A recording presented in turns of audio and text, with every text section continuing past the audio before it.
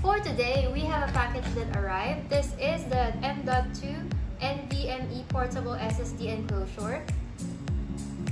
So we'll just unbox this and install this SSD.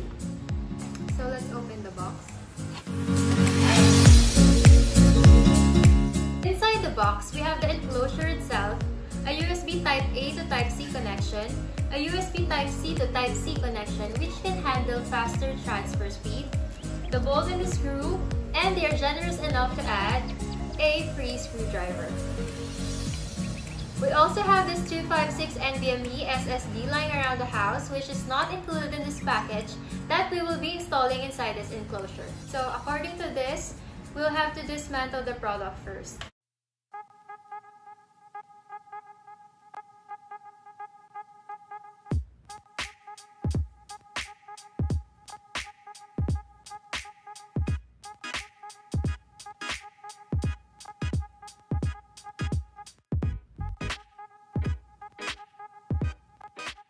After removing the screw, just press this gently.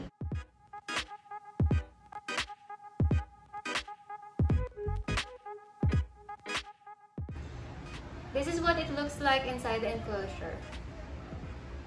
Now let's get the SSD. Inside the enclosure, you will see a groove. That's where you will put this SSD. Make sure to do it gently and use a 45-degree angle.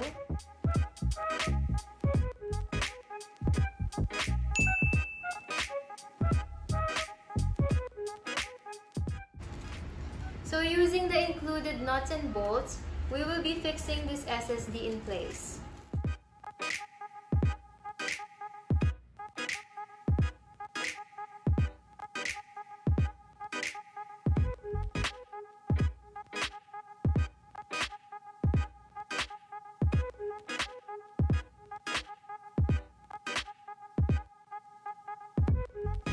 And now after installing this, we can put this back.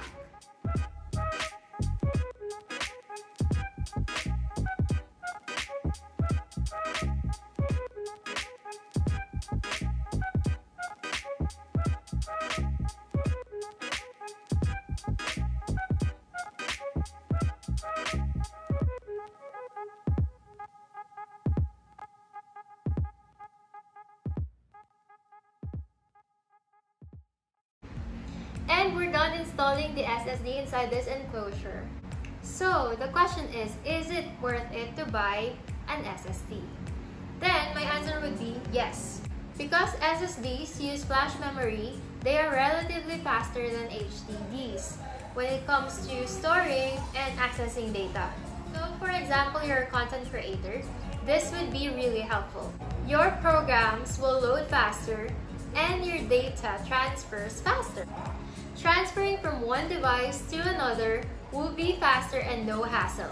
Imagine the time spent and not wasted by just lessening the transfer time or load your photos, videos, and files. Thanks for watching. I hope you guys enjoyed and learned something from this video. Please do comment down below if you want to see a performance review of this product. Also, please don't forget to hit that subscribe button.